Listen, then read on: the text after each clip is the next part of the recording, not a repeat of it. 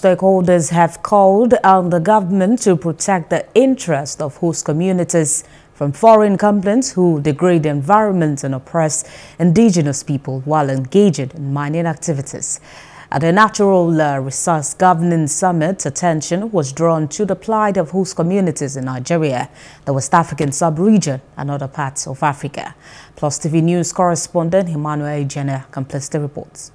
Host communities have been at the receiving end of natural hazards associated with mining activities like water pollution, land degradation, and other health-related challenges in their affected areas.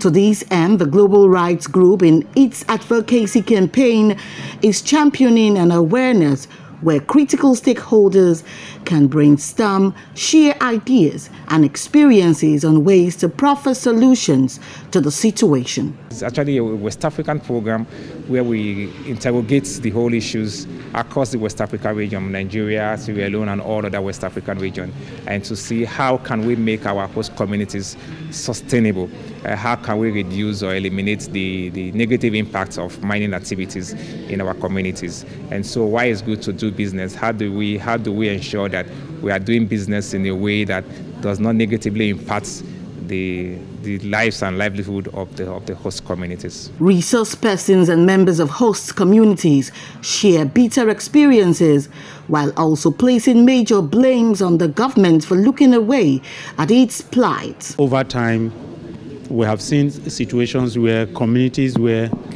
natural resources are taken in the country have become the face of poverty in the land. And that is what my work over the years in the mining sector has looked at, including the oil and gas sector. We have many mining communities in Anka, Bukuyu, Moru, and Gumi local government in Zamfara state. But due to escalation of the conflict, almost all the communities now are displaced. Therefore, it is no longer an issue of where we have artisanal miners because there is a rate of insecurity and the escalation of insecurity in most of the mining host communities. Therefore, it is no longer about having artisanal mining activities, but they are looking for alternative way to save their life. Do blastering. Lead used to fall from the company to the dam we are using. It's very close. Look at the company mining site, look at the dam, and that is water we are using.